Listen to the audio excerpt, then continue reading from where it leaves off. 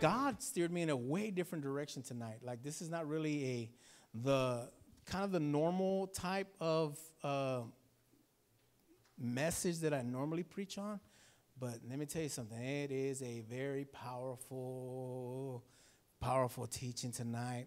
I'm glad you guys are here. Now, the title of this message tonight is entitled The Secret Place. Whew, the secret place. I remember when I was younger, guys, before I knew Jesus, I had this place that I would go to, and it was right behind my house. And the back of my house, it's kind of dirty. It wasn't all clean and nice and pretty, but it didn't matter because what I went to go do back there wasn't very pretty either.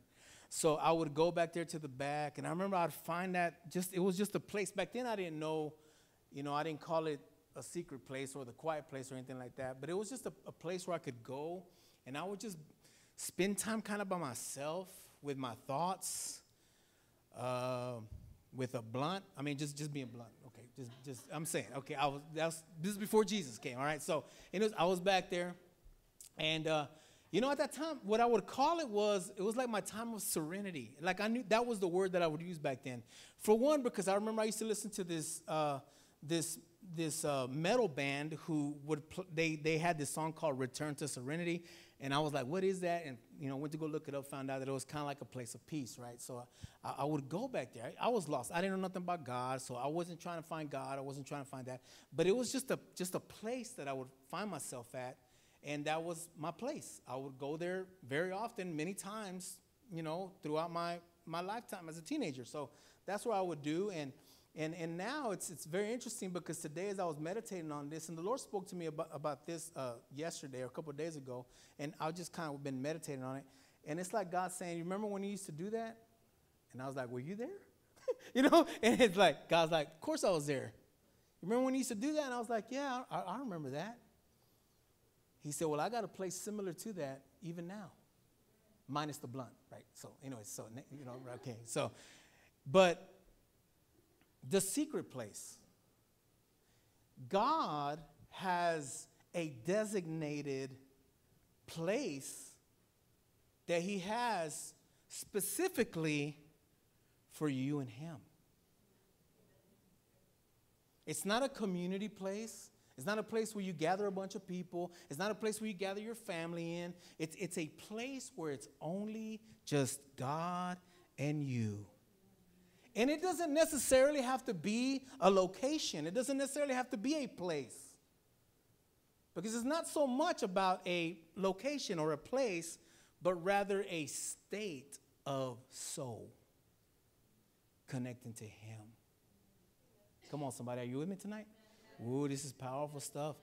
It's called the secret place. Now, notice the name, the secret place. Now, in the Bible, it calls it the secret place, but there's other places where it calls it a shelter, or it calls it a covering, or even a dwelling. Okay? A dwelling. Now, the Hebrew root word for it is sether, spelled C-E-T-H-E-R. Maybe it may be pronounced kether. I'm not sure, but sether. And that word means to hide or conceal. That's the Hebrew word, the secret place. Now, let's just look at that word, the secret place. Well, guess what? Not too many people know about the secret place. Just notice the name. Why? It's a secret place. And in this secret place, God will begin to start doing something extraordinary in your life. Now, I'm going to be honest tonight to tell you guys, probably a majority of us in here may not even know or have a secret place. But after tonight, I want to believe, and I'm going to encourage you guys, that you are going to find that secret place. Okay, because here's the deal. When you learn how to have a secret place, watch this, you begin to tell when others don't have one. You'll be able to tell. in their conversations, you'll be able to know. You may even want to ask, do you have a secret place? Because in this secret place, there are some amazing things that happen. I'm going to take you through the word, primarily through the book of Psalms, and I'm going to pull this out and show you about how a person that has a secret place with God, what begins to start happening through that. Are y'all guys ready for that tonight? Come on, amen. Praise God. Psalms 31, verse 20 in the Amplified Translation. We're going to start there. Psalms 31, verse 20 in the Amplified Translation. And it says this, in the secret place of your presence, you hide them from the plots of men. You keep them secretly in your pavilion from the strife of tongues. So what do we find in the secret place? Number one, you find his presence. Now, through the scriptures, you'll find that in his presence, there is fullness of joy. Amen. Come on. So you'll find his presence. Well, with his presence comes fullness of joy. All right. Number two, what's another thing you find in his presence? According to the book of Acts, you'll find times of refreshing. So in his presence, times of refreshing. You'll also find rest in his presence, right? And also you'll find freedom. Freedom. Somebody say freedom. So number one, what do we find in the secret place according to Psalms 31:20? You find his presence. Somebody say his presence. Somebody say la presencia de Dios. Isidro didn't get that one. All right. So according to the scripture again, here's what we also find. We find protection from plots of men. All right, watch this. In the Message translation, it says protection from opposition. In the New Living Translation, it says protection from those who conspire against you. Okay? In the Passion Translation, protection from accusations. Now, who is the accuser of brethren? Y'all know who that is? The devil. Mainly, the biggest, the head, the king of accusations is the devil. But God says in the secret place, you will be protected from accusations. Come on, are you with me? All right. In the CEV translation, it says you will get protection from harmful plots. And in the King James translation, it says protection from pride of men or pride of man.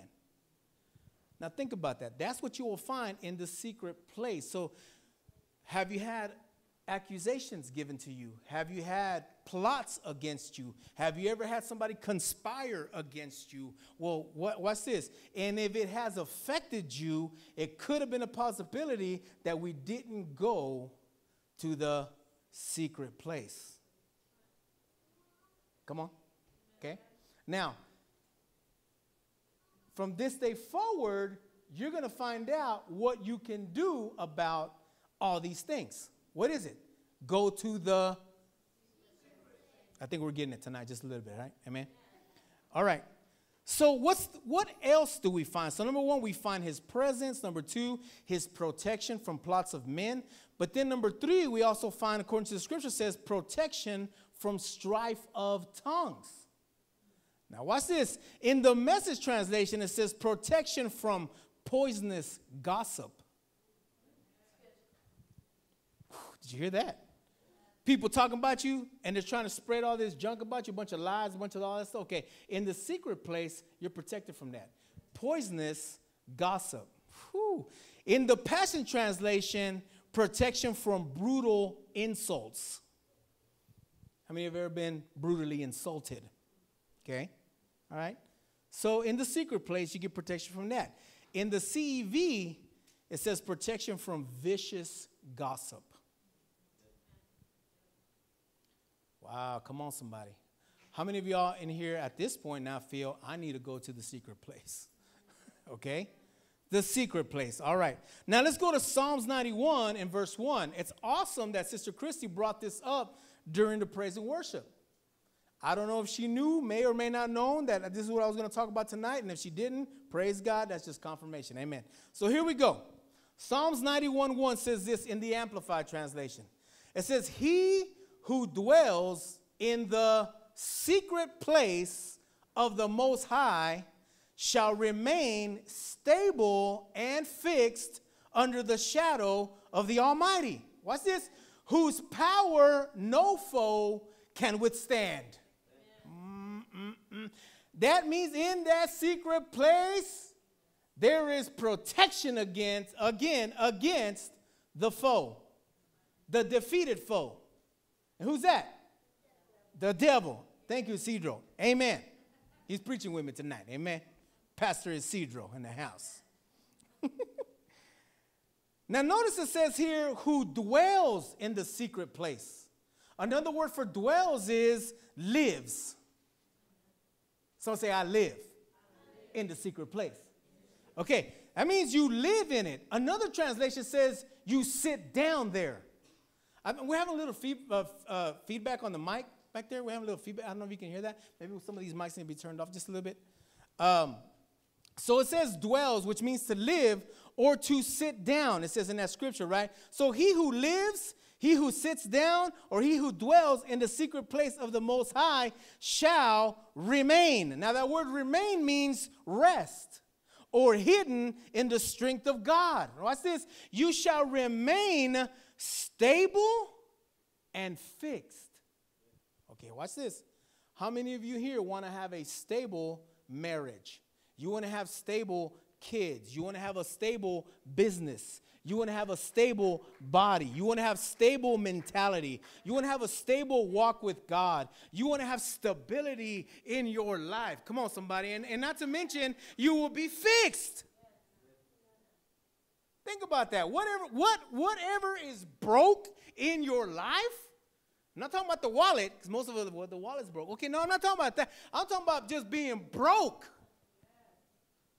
And you need to be fixed. Your heart might have been shattered because of past relationships. Your heart might have been shattered because your children don't want to respect you the way you want them to respect you. You may need something on the inside of you. Maybe a physical ailment has broken you. You got some kidneys that need to be fixed. You got body parts that need fixing. Come on, kidney. You got all sorts of, whatever it may be. Here, God says that in the secret place, you will remain stable and fixed.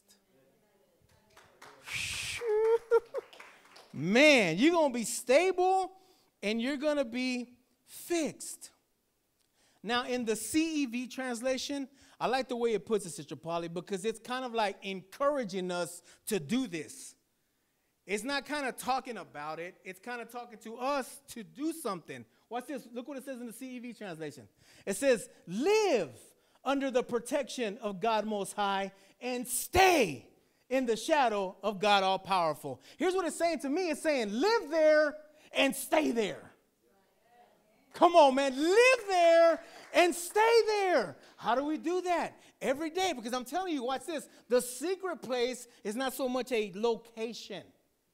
It can be. Don't get me wrong. It can be. It can be a place like the place I used to go to before Jesus. Remember that story I gave y'all?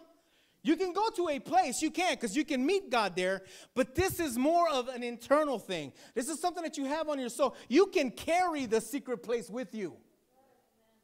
You can carry the secret place to Walmart, because God knows we need the secret place at Walmart, okay? I just say, you can carry the secret place to your family reunions. You can carry the secret place to wherever it may be. It doesn't matter where it's at. You can take it with you, because it's not just about a location, it is about a state of soul. Are y'all with me? So CV is encouraging us to live there, to stay there. Stay right there.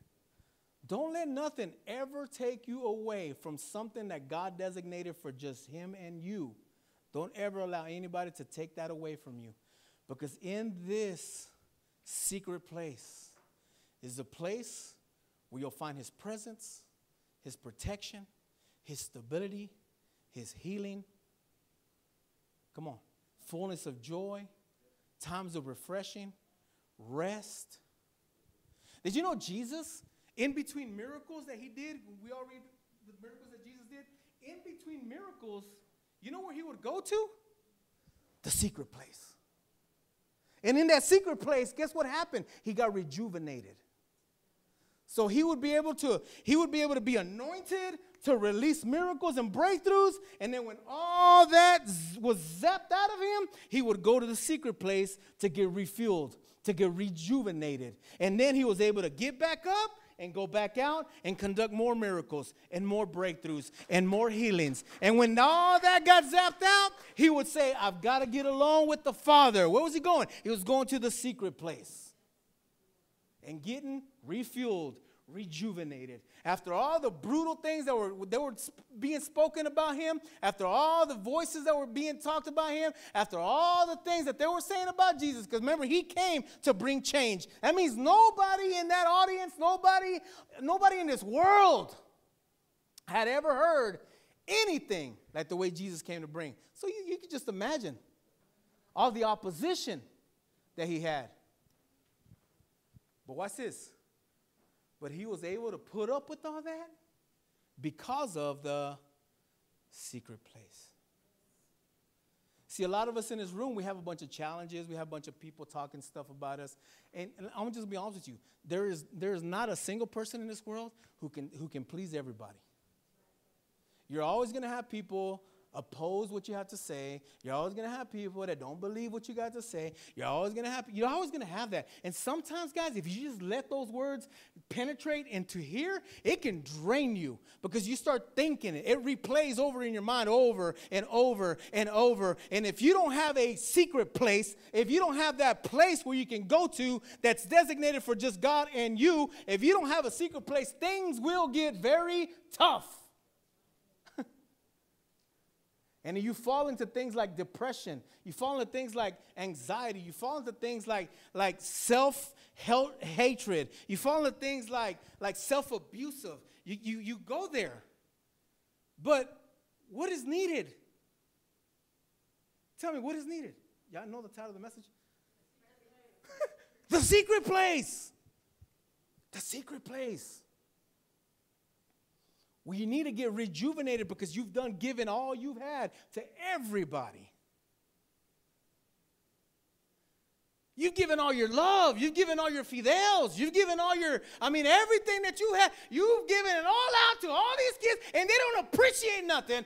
Your husband don't appreciate nothing. Your community don't appreciate what this church is doing. You're not like nobody appreciates what I do. Okay, you need a timeout, bro. You need a timeout. You need to go to come on, family.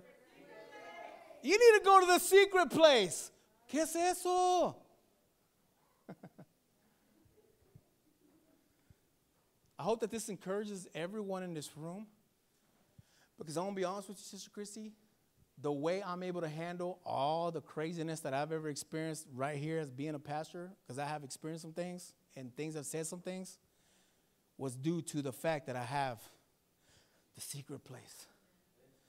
I'm like God right here. We meet up every single day. There's not a day that goes by that I don't meet with God one-on-one, just him and I. I don't have Remy there. I don't have my wife there. I don't have you guys there. I don't have my mom there. I don't have anybody there. It's just God and me. That's designated for you and I. I don't let nobody in this place because this is the... Are we getting this tonight? The secret place. Wow. Psalms 32:7. Remember I told you earlier, another word for secret place is the hiding place. Now watch what it says here, Psalms 32:7. It says, you are my hiding place, and you protect me from trouble. You surround me with songs of victory. Uh-oh. That means when you get into this, watch this, I can tell when somebody's been in the secret place because you don't let nothing defeat you.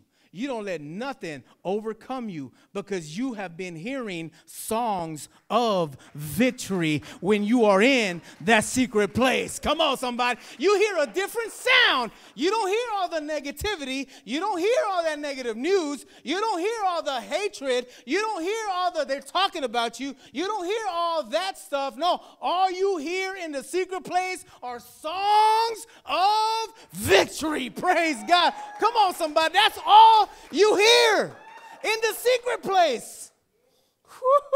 Watch this. In one translation where it says you protect me, it says you preserve me in the Amplified. And in the Message it says you keep danger far from me in the secret place. Now, if I keep hearing people saying, well, man, the devil's always after me, you need the secret place. Well, all these sicknesses and diseases, you need the, come on, family, secret place.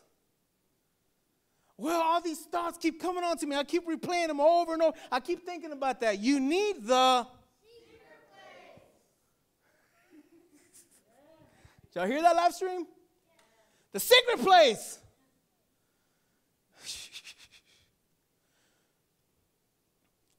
Let's read that in the Passion Translation. Woo, boy, I feel the Spirit stirring up right here tonight. The secret place. Not too many people know about it. It's a secret. Es una parte secreta. What's this? The Passion Translation. I love this. Lord, you are my secret hiding place. Ooh, do you have that? Can you honestly say, Lord, you are my secret hiding place? It says, protecting me from these troubles. Do you have troubles right now going on in your life? Then you need a protection from that. You find it where? In the secret place. Surrounding me with songs of gladness. Your joyous shouts of rescue. Ooh, what's this? Release my breakthrough. Whoa, what? Yeah. Well, hold on. I'm needing a breakthrough, Pastor. Okay, go find the secret place. Go to the secret place. I'm just going to say this, and I'm not trying to be facetious about it, but I'm just going to, so far as to say this to you guys. I know this is going to rub against our traditional thoughts, but here's the deal. When you learn to have a secret place, you don't even need nobody to pray for you. You have God himself. See, you're going straight to the source in the secret place. You're not going to the byproduct. I mean, thank God I'm here. I'll pray for you. I don't have a problem with it. That's fine. That's one of my jobs is to pray for you. That's fine. I'll get there. But can I tell you something? If you could just find a secret place, you don't even need me to pray for you because God will heal you himself right there in that secret place. You will. Watch this. Because you get in there and it will release your breakthrough. And praying is awesome. Fasting is awesome. Giving is awesome. That's all good. But without the secret place, you may be missing an ingredient that you actually need in life. Amen? The secret place. Now watch this. Psalms 91, 9 through 16. I'm just going to read this because time is lapsing. Brother Ruben hasn't tapped his watch yet, so I'm good. Psalms 91, 9 through 16. It says, when we live our lives within the shadow of the God Most High, our secret hiding place, we will always be shielded from harm. When? Sometimes? Now, is God a liar? If he said it in his word, that's what he means? Okay. How many of y'all are understanding tonight you need a secret place?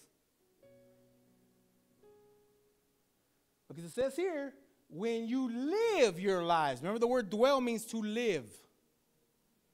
When we live our lives within the shadow of God Most High, our secret hiding place, we will always be shielded from harm. How then could evil prevail against us or disease infect us? Why would we be answering that question? Why would he be asking that? Because he's saying in the secret place, that doesn't exist. Evil, infections, disease, harm, none of that exists in the secret place. This is why I told y'all guys earlier, when you learn to have a secret place, you begin to start seeing who doesn't have one. I mean, you always hear people sick all the time. I'm always sick. I'm always going through this. The devil's attacking. Like constantly, it's over and over and over. Here's the answer. You need a secret place. I know I'm going to set somebody free in this house because I'm telling you, we as believers, I'm not even going to say Christians because Christians have been watered down too much. Believers, kingdom of God believers, we have to operate differently on this earth. We can't be like them. We can't be walking around with our bodies all sick, broke, disgusted, all jacked up, trying to figure life out. Well, we need a secret place. I'm not trying to get on to you guys. I'm just trying to reinforce you guys to let you know what's needed. Are y'all with me tonight? Let's keep on going. Watch this. I'm just going to read. It says, watch this. When you find a secret place, here's what happens. God sends angels with special orders to protect you wherever you go, defending you from all harm. Next line. Someone say amen. If you walk into a trap, they'll be there for you and keep you from stumbling. Keep on going. You'll even walk unharmed among the fiercest powers of darkness, trampling every one of them beneath your feet. Woo, come on, somebody. For here is what the Lord has spoken to me. Because you have delighted in me as my great lover, I will greatly protect you. I will set you in a high place, safe and secure before my face. Ooh. I will answer your cry for help every time you pray. But watch this. Only in a secret place. Some people say, man, God doesn't hear me. I've been praying and praying and God doesn't hear me. What's the answer, guys? Go to the secret place. Look, man, it's time for us as believers to walk bold as a lion. That doesn't mean you're going to be judging. That doesn't mean you're going to be condemning people. That just means that you're going to walk differently when you're out in the community. When you're out in the open, there is a different aura, whatever they call it, about you. There is actually an energy that flows out of you to the point where when you step next to a person that doesn't have a secret place, they feel something. Come on. If the lettuce is wilting in the produce section, it will begin to start, come on, restoring. Everything is submitted to God. Woo, y'all with me? I will answer your cry for help every time you pray, and you will find and feel my presence. So will those around you. Someone say amen. Come on. So will those around you. Because if you find and feel his presence, so will those. Once you step out of that secret place, boy, others will feel and they'll find and feel that presence of God too. Come on, somebody. Praise God. Even in your time of pressure and trouble, you will feel his presence. How many times you've ever said, man, I just don't feel God anymore. Okay, well, what do you need? Come on, somebody. You need the secret place. That's what you need. Come on. I don't feel like God's moving. In times of pressure and trouble, he says, you will find and feel my presence only when you have the secret place. I will be your glorious hero and give you a feast. Keep on going. You will be satisfied. Someone say satisfied. You will be satisfied with a full life. I know we read Psalms 91 like, we know, hey, this is for everybody. But I'm sorry, I'm going to bust your bubble tonight. It isn't. I mean, it's available to everybody if you choose to find the secret place. Because that's where you're going to find it. Because remember at the beginning in verse 9 it says, if when you hide in that hiding place, in that secret place of the Almighty, then all these things will happen. You will be satisfied with a full life and with all that I do for you will enjoy the fullness of my salvation. You have a lot of people, let me tell you this, because I've talked to them. You have a lot of people who've gotten saved and they've ran out of juice and they no longer enjoy their salvation. I've been flowing in this thing for going on 19 years this year, and I still enjoy my salvation. And just the other day, I was in my office, and I said, Lord, in Jesus' name, thank you so much for saving me over 19 or a little under, going on 19 years ago. Watch this. Because I have, and I'm not trying to boast or brag on me, I'm not. I want to encourage you guys. It's because I have a secret place. That designated place that God has made specifically for him and I only. For him and I only. For him and I only. For him and I only. For him and I only. Nobody else. Just him and I. You know, the Bible says that he's a jealous God. Okay. That's what, right there, in the secret place. That's what the jealousy, when you don't spend time with them, he's like, well, I guess you're just spending all your time with everybody else. If that's what you want to do, go ahead. But you're going to find yourself under pressure. You're going to find yourself in trouble. You're going to find yourself distressed. All that good stuff. All I want you to do is spend some time with me. Because I've got goodness for you. I've got breakthroughs for you. I've got healings for you. I've got everything you need for you. But find me in the secret place. Come on, somebody. Are you with me tonight? Amen. All right, we're done. How many of y'all enjoyed that? How many of y'all got that tonight? Come on. Let's pray out. Let's lift our... Say this with me, Father God. As from tonight on forward, I will live and stay in the secret place.